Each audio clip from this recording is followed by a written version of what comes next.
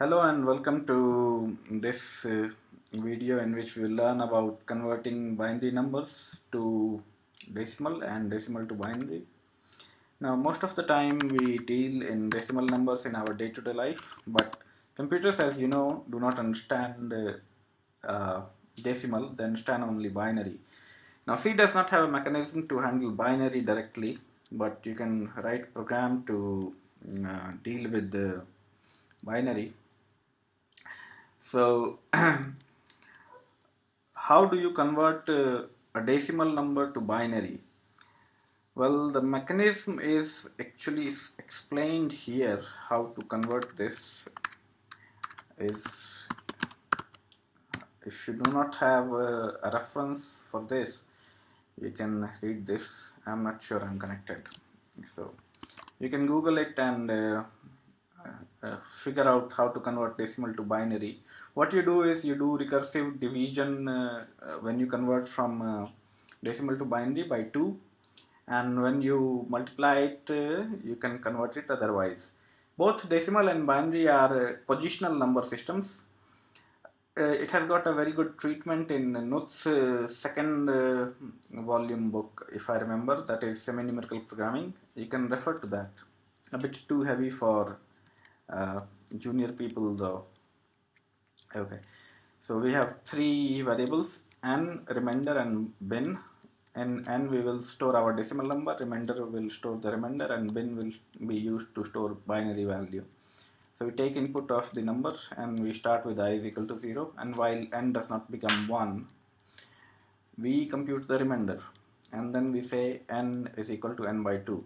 Now what we do is remainder will be either 0 or 1 because we are dividing by 2, so it's like a modulus.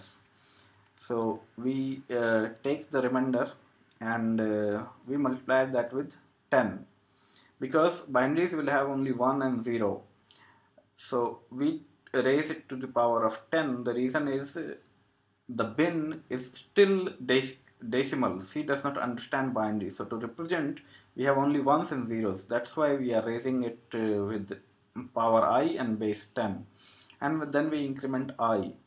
So suppose your number entered is 1, so this loop will not enter and you will have I as 0, so bin will become 1. Now suppose you enter 10, so n is not 1, it will go inside, rather n is 2, so binary should be 10.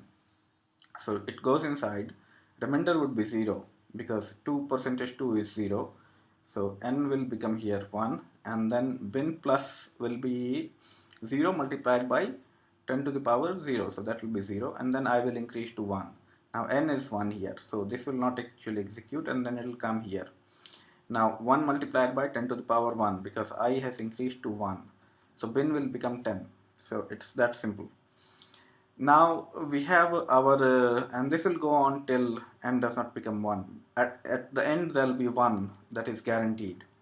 So we print bin, and then we have decimal variable dec, and we reset I to 0, and then we say bin is not equal to 1, while bin is not equal to 1, and we reverse the process, and now we have our power base of power function as 2, and we divide now by 10 rather than we dividing by uh, uh, 2.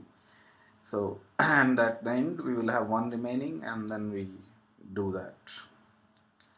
So let's see, let's run this, make bin deck. Okay, bin deck.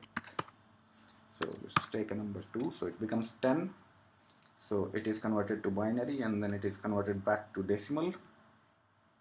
Let's take some bigger numbers. Let's start in sequence 2, 3, 4, 5, 6, 7, 8, 9. So you see it works.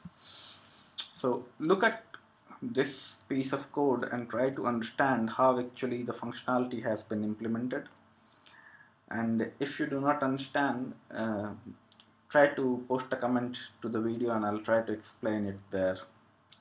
Thanks for watching this one. In next part we will add two binary numbers and we will represent the sum in binary again. Thanks for watching the video.